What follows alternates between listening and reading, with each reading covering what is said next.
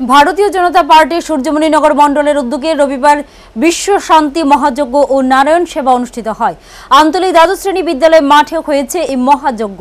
বহিরাজ্যের খ্যাতনামা পুরোহিতরা এই যজ্ঞ করেন। অনুষ্ঠানকে ঘিরে ভক্তদের ভিড় ছিল লক্ষণীয়।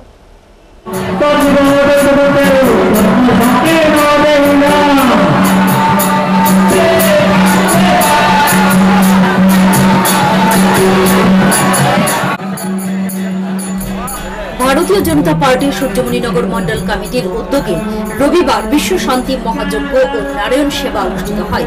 আমতলী দ্বাদশ শ্রেণী বিদ্যালয় মাঠে অনুষ্ঠিত হয় এই মহাযজ্ঞ। বহিরাজ্যের খ্যাতনামা পুরোহিত যজ্ঞ করেন। মহাযজ্ঞ অনুষ্ঠানে উপস্থিত ছিলেন মুখ্যমন্ত্রী বিপ্লব কুমার দেব, এলাকার বিধায়ক রামপ্রসাদ পাল, ত্রিপুরা কেন্দ্রীয় বিশ্ববিদ্যালয়ের উপাচার্য ডক্টর বিজয় কুমার লক্ষ্মীকান্ত দারুরকর প্রমুখ। এছাড়াও উপস্থিত ছিলেন মন্ডল এলাকার অন্তর্গত বিভিন্ন স্থানের বিজেপি কর্মীরা। মহাযজ্ঞানুষ্ঠানে ভক্তদের ভিড় ছিল লক্ষ্য করার মতো। যজ্ঞানুষ্ঠানে মুখ্যমন্ত্রী বিপ্লব কুমার দেব ঘৃত, ফল ইত্যাদি প্রদান করেন। এই প্রসঙ্গে প্রতিক্রিয়া ব্যক্ত করতে গিয়ে মুখ্যমন্ত্রী বিপ্লব কুমার দেব বলেন, প্রয়াত প্রধানমন্ত্রী অটল বিহারী বাজপেয়ীর আত্মার চির শান্তি কামনার্থে এবং মানব কল্যাণের লক্ষ্যে এই মহাযজ্ঞ ও নারায়ণ সেবা অনুষ্ঠান। हमारे देश की ये रीति नीति है भारत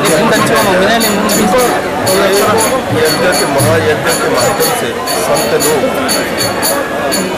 समाज को दूषण मुक्त करता है और विशेष करके हमारे प्रयात प्रधानमंत्री भारत रत्न अटल बिहारी वाजपेयी एक प्रधानमंत्री नहीं थे, राष्ट्र पुरुष थे, समर्पित प्राण थे। पूरे जीवन में उन्होंने देश के लिए काम किया और इनके दिखाओं के रास्ते पे जरूर हम लोग सरकार और संगठन में काम करेंगे। साथ মহাযজ্ঞানুষ্ঠানে প্রায় 50,000 ভক্ত উপস্থিত হয়েছেন বলে দাবি করেন মণ্ডলের নেতৃগণ।